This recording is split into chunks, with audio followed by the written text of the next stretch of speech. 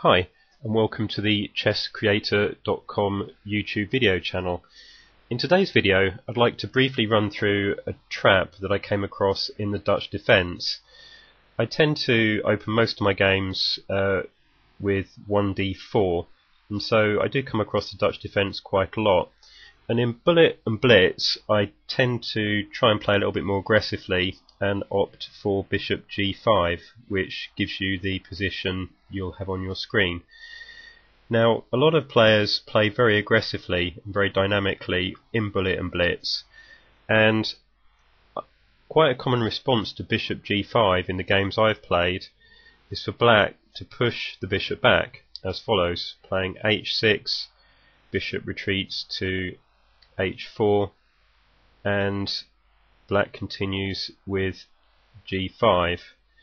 Now, on the face of it, if you look at black's pawn structure, it looks as if whatever white does, he's going to lose the dark square bishop. But actually, if you take a look at games played, at this stage of proceedings, black is already in serious problems. If you ignore the threat on the bishop and instead play e4, you'll notice this does two things. First of all, it just allows black to take the bishop, but more importantly than that, it opens up the diagonal for the queen, allowing queen h5 checkmate. Now, believe it or not, in several games I've played, black goes ahead and captures the bishop and results in a very unfortunate checkmate.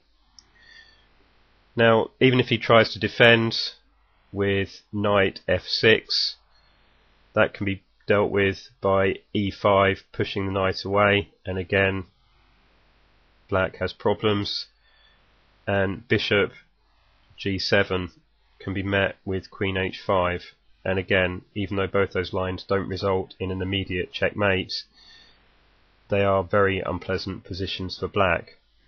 And actually, in a brief analysis of games on the free internet chess server, this position you'll see on your screen actually has a win percentage of well over 70% for white. So, if you play the Dutch or you play 1d4 and face the Dutch defence, this trap is well worth being aware of.